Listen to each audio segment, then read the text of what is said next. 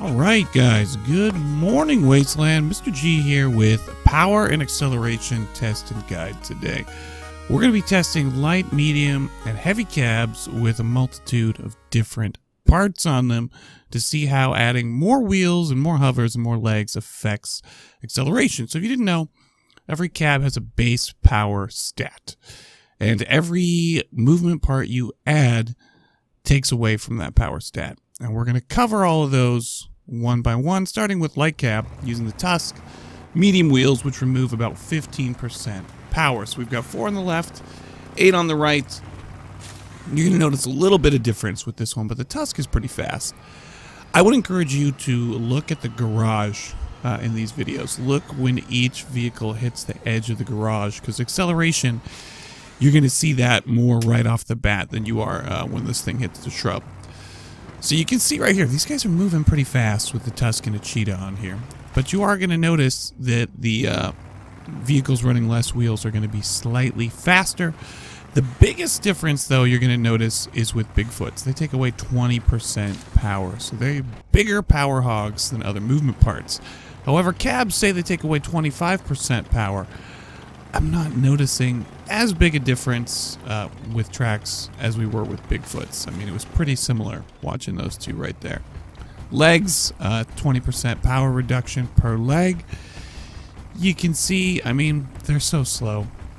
They just, oh God, they're so slow, especially when you're not on a step spider. So you're not going to see a huge amount of difference because they just, yeah, their acceleration, they don't accelerate super fast to begin with.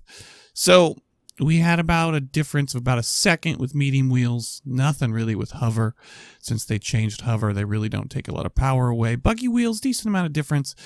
Bigfoot's over a second of difference, so they had the most difference. Medium cab now, we're going to run all the same wheels and movement parts, but this time on a Torero. So this cab has a little more power than the Tusk. Here we go again, medium wheels. You can see significant difference running medium wheels right there. Wait for it. Hovers. So hover, you're not going to hardly notice any difference at all with hovers. They're going to be pretty similar. And then we're going to do buggy wheels. They're pretty fast. You're going to notice slightly faster, slightly better acceleration with 4. And once again, Bigfoots are going to show the largest difference. Decent amount of difference in acceleration getting going if you run 8 Bigfoots. Tracks, little bit of difference. You can see the one on the right hit the edge of the garage just slightly slower than the one running 2 on the left. So not a huge difference there. And legs, take a look at when we hit the garage. Slightly faster with 4 than with 8, but the difference is not as big as I thought it would be. You know, I'm always going out of my way to try and limit the number of movement parts I have just to keep speed up if I can. I know it's always good to have extra movement parts, but that's not going to affect you as bad as I thought. So once again, Bigfoot, almost 2 seconds difference there. About 1 second for medium wheels and hovers. Tracks and legs, negligible difference. Last up, we're going to test these things with heavy cab here. So, yep, there it is. There it is. There's a heavy cab. Let's bang this out. Same exact movement parts, but this time heavy cab, look, it's got maximum power. So we should see probably the least amount of difference here because it's going to take us a little less of a percentage off of total cabin power. So once again, medium wheels, digging 15% per wheel. And we're going to notice much of a difference. Take a look, and barely any difference with the heavy cab. So that extra power does make a difference. Hover, almost no difference at all. We hit the edge of the garage there at the same time. And you can see it's a minus 5%, which is one of the big changes they made to hover. So you can put tons of hover on something and it makes little to no difference. Buggy wheels only taking away 10%. So we're going to see almost no difference running 4 versus running 8. What else do we got? Bigfoots. Are we going to notice a difference with the Bigfoots?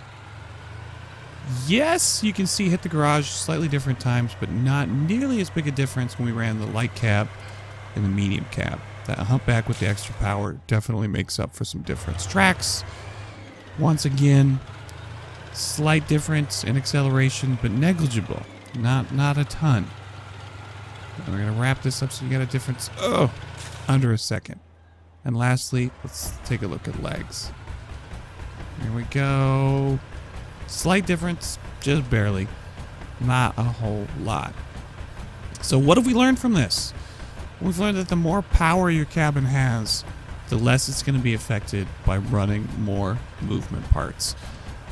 So if you have a lower power cabin or you're not running an engine, that minus 20% is a much bigger deal. So you can see there's very little difference, about 1 second on the Bigfoots, barely a second on tracks, half a second or less with the legs. So not a huge difference. If you found this useful, like and subscribe. Mr. G out.